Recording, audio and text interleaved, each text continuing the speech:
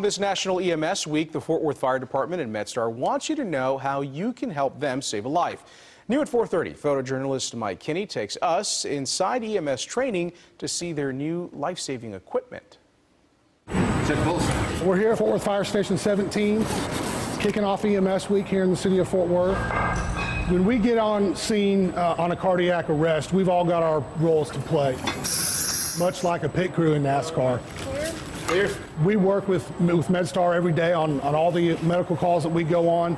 2, 3, coming under. We practice on a regular basis. When we do get to the real thing, there are no hiccups.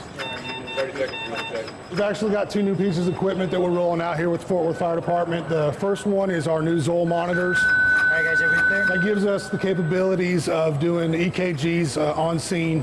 2 minutes in. The other piece of equipment is this automated CPR machine. What that does is it provides perfect CPR really forever.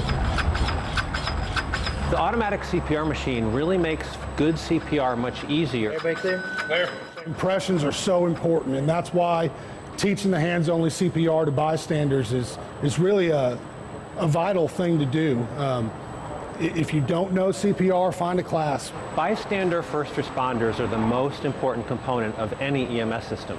It generally will take 4 to 6 minutes to get any actual medical personnel on the scene of a call. So taking a hands-only CPR course, taking a Stop the Bleed training program, those are the 2 things that with very little investment of time, a bystander becomes a first responder and can save a life. Very interesting look inside there. Ready to help? If you want to learn hands-only CPR or how to stop the bleed, the fire department and Medstar, along with Cook Children's Hospital, will be teaching the free classes at Sundance Square this Thursday from noon to 1 and from 5 to 6 o'clock.